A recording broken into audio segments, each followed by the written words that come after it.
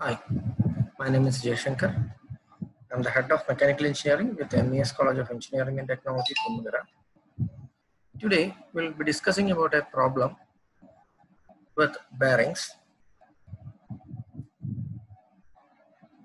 The problem reads itself as a shaft rotating at a constant speed is subjected to a variable load, and bearings supporting the shaft are subjected to a stationary equivalent radial load 3 kN for 10% of the time, 2 kN for 20% of the time, 1 kN for 30% of the time, and remaining time it is under no load.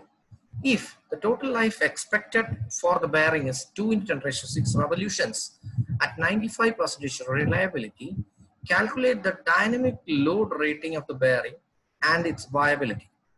Select a bearing accordingly.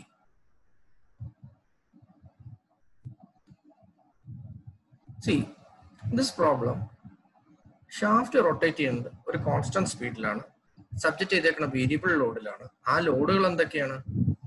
Equivalent radial load മാത്രമാണ് പറഞ്ഞേക്കുന്നത്. അതെത്ര? 3 kN 10% സമയം, 2 kN 20% സമയം, 1 kN 30% സമയം. ബാക്കിയുള്ള സമയം അതിൽ പ്രത്യേകിച്ച് ലോഡുകളൊന്നും തന്നെ ഇല്ല. ഇനി ടോട്ടൽ ലൈഫ് എക്സ്പെക്റ്റഡ് എന്ന് പറയുന്ന റവല്യൂഷൻസിൽ 20 × 10⁶ revolutions ആണ്. അത് എത്ര പെർസെന്റേജ് റിലയബിലിറ്റിയിലാണ്? 95%.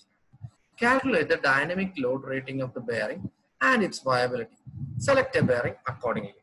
അപ്പൊ തന്നേക്കുന്ന അനുസരിച്ച് 95% റിലയബിലിറ്റിയിൽ ഉള്ള ലൈഫ് എത്രയാണ്? അതിന്റെ 20 × 10⁶ revolutions ആണ്. ഇനി തന്നേക്കുന്ന റേഡിയൽ ലോഡുകളെല്ലാം കൂടെ ഞാൻ എന്ത് ചെയ്തു? ഒരു ബോക്സിനകത്ത് ആക്കുന്നതാണ് ഇപ്പൊ കാണുന്നത്. ഇനി അടുത്ത എന്താന്ന് വെച്ച് കഴിഞ്ഞാൽ റിലയബിലിറ്റിയുടെ ഒരു റിലേഷൻ ഉണ്ട്. അത് നമ്മൾ നേരത്തെ ഉള്ള തിയറി പാർട്ടിൽ ഡിസ്കസ് ചെയ്താണ്.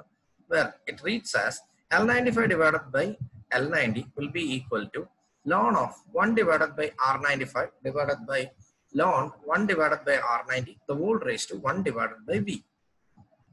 B എന്ന് പറയുന്ന സാധനം 1.7 ആയിരിക്കും for all bearings except deep blue ball bearing, and for deep blue ball bearing it will be equal to 1.35. R95 എന്ന് പറയുന്ന റിലയബിലിറ്റി at 95% റിലയബിലിറ്റി എന്ന് പറഞ്ഞാൽ 0.95 ആണ്. R at 90% reliability 0.9 ആണ്. Taking B as 1.7 തന്നിട്ടില്ല, അത് കാരണം നമുക്ക് അസ്യൂം ചെയ്യാം.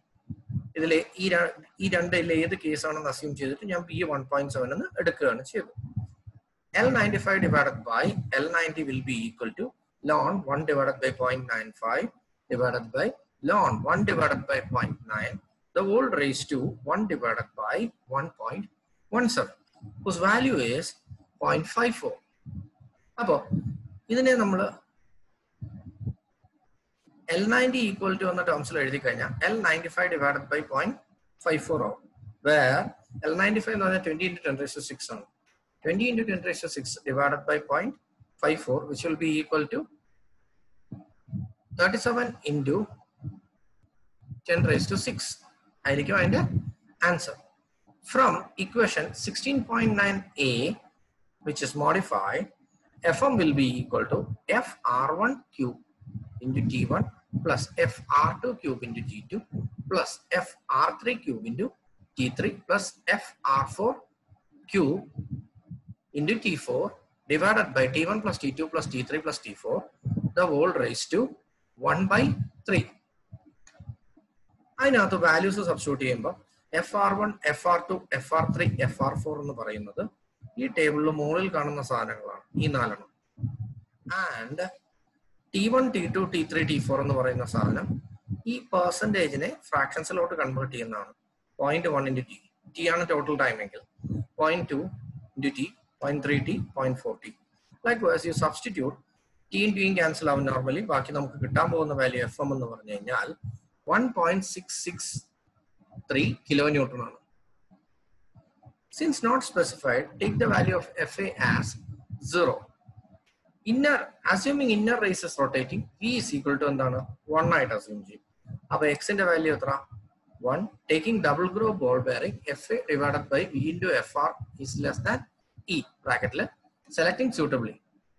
Next, Equivalent load is given by equation 16.7b, page 373. P is equal to x into B into FR plus Y into FA എന്ന വാല്യൂ ആണ് ഉള്ളത്. So P യുടെ വാല്യൂവിൽ സബ്സ്റ്റിറ്റ്യൂട്ട് ചെയ്ത് കഴിഞ്ഞ് കഴിഞ്ഞാൽ 1 into 1 into 1.663 plus 0 is equal to 1.663 kilonewton. And here Ln എന്ന് പറയുന്ന സാധനം 37 into 10 raised to 6 revolutions ആണ്. LH revolutions ആണ്. അപ്പോൾ millions of revolutions അതിനെ എടുക്കുകയാണെങ്കിൽ LH divided by 10 raised to 6 ചെയ്ത് കഴിഞ്ഞാൽ 37 into 10 raised to 6 divided by 10 raised to 6 is equal to 37 എന്ന് കിട്ടും. And from equation 16.4a, C will be equal to Ln raised to 1 by 3 into P. That is 37 raised to 1 by 3 into 1.663, which is equal to 5.54 kilonewton, which is equal to 5,540 Newton. Since fluctuating load, a self-aligning ball bearing is taken. From page 389, table 16.10a, for C is equal to 5,540 ആണ് നമുക്ക് കിട്ടിയത്. അത് വെച്ചിട്ട് എടുത്തു കഴിഞ്ഞാൽ taking SKF 2201. അതിന്റെ value എത്രയാണ് കിട്ടിയേക്കുന്നത്? 5,640 ആണ്. നമുക്ക് കിട്ടിയ C വാല്യൂവിനേക്കാൾ വലുത്. അപ്പോൾ സേഫ് ആണ്. Writing the values corresponding to this bearing. അതാണ് ഈ താഴെ എഴുതിയേക്കുന്നത്. ഒരു ബെയറിംഗിന്റെ പടം അവിടെ തന്നിട്ടുണ്ട്. ആ പടത്തിൽ കറക്റ്റ് ആയിട്ടുള്ള ഡയമെൻഷൻ മാർക്ക് ചെയ്തെടുക്കണം. ഇനി if life adjustment factor for operating conditions and material are given as M and N, then life adjustment factor LAF is equal to M into N എന്ന് എടുക്കേണ്ടതാണ്. Thank you.